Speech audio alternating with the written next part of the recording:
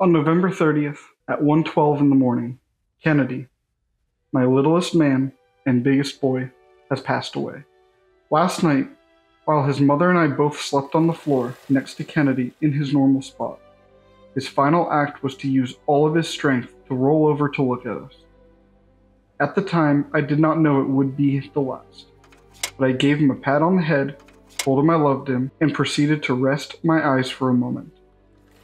After a minute or two, I awoke to my hand still petting Kennedy, whose eyes were now shut and his body lay there lifeless.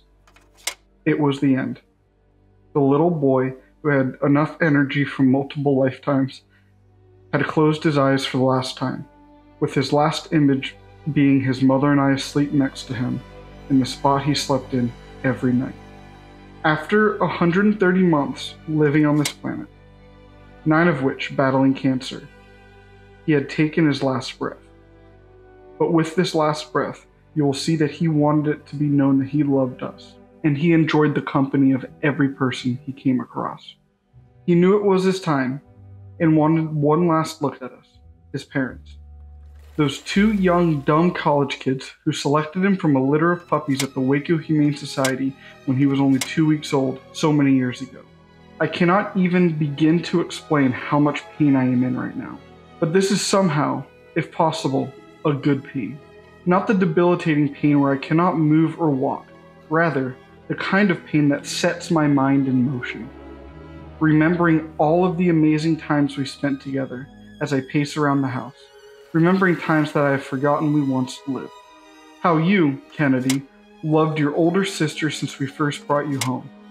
Who definitely did not feel the same way at first. All those times you chased your tail, and the few times you caught it. Snuggling up with your mom when you were scared of the thunder. How you hated getting your nails cut unless you could see your mom and I.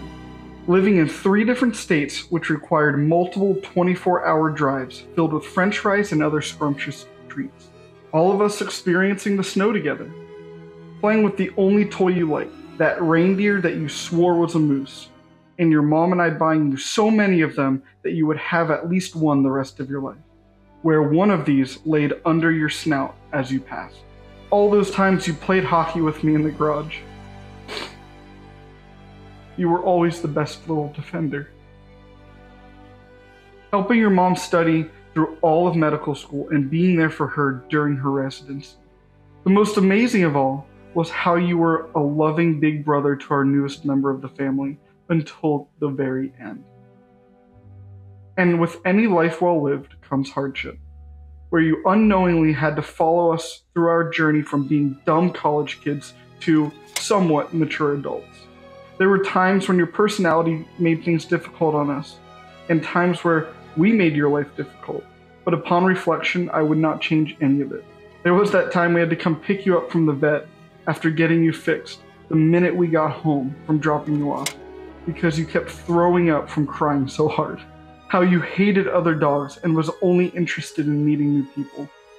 How you were more of an indoor dog and did not like hiking like the rest of us. But the most difficult of all fell on the shoulders of your mother and I. Your mom and I had to go through major financial hardships to get to where we are now.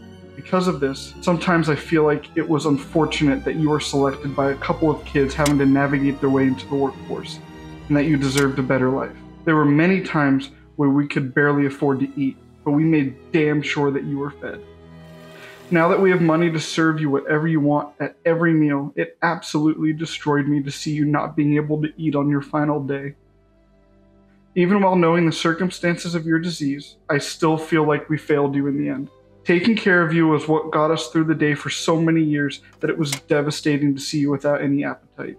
I will miss feeding you your dinner and how excited you would get walking to the pantry with me. I will forever miss your smell, how you would come wake me up every morning. Watching TV with me especially shows the dinosaurs that your mom was not particularly fond of. I will miss how you would sit next to me when I would work from home and how you would follow me into the pantry for a snack multiple times a day. I will forever miss the sounds of your footsteps following me everywhere I went in the house. You saw life as an adventure, and what an adventure it was to walk alongside you throughout it all. Your mom and I might have messed up a lot of things in our life, but you were definitely not one of them. You were the perfect son. I would go through the entire journey again with all the hardships, just to spend another lifetime with you. However, your story is not done here. While you wait on the other side to see us again, you will live in our memories, popping up when we need you most. I will continue to whisper your name under my breath when I am anxious, knowing that you will hear me and bring me comfort. So this is not a goodbye. This is that I cannot wait to see you again. You will forever be in our hearts. Thank you for all the years of joy and for battling out the last 9 months. No matter what anyone says, you won. You will forever be our biggest boy and littlest man.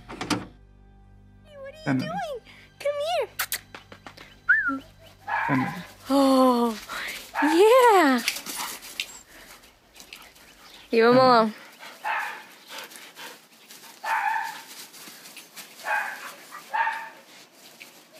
Kennedy.